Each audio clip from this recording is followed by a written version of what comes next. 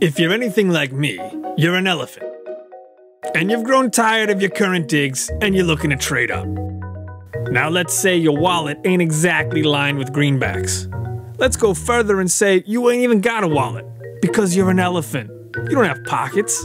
Well, don't worry, friend, because I've got a foolproof system that's gonna put you in that wildlife reserve you got your eye on, and you're gonna travel in style. There's only one thing you gotta understand to make this system work. Humans are suckers. Now I know what you're thinking. Those things are so tiny. How are they gonna get me to my destination in one piece?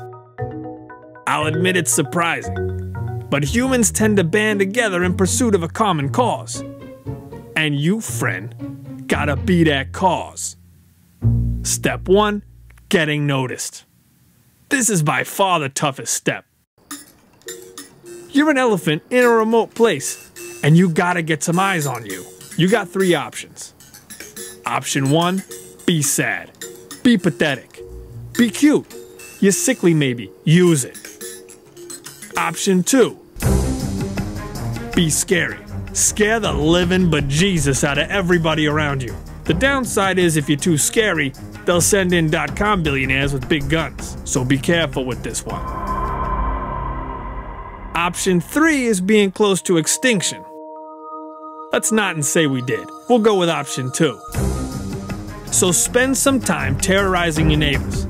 Ruin crops, smash some houses, get creative. Keep it up long enough, and before you know it, people and vests will be on their way. Join me for episode 2, where you can learn how to act when you're on camera, and how you can even get yourself animated.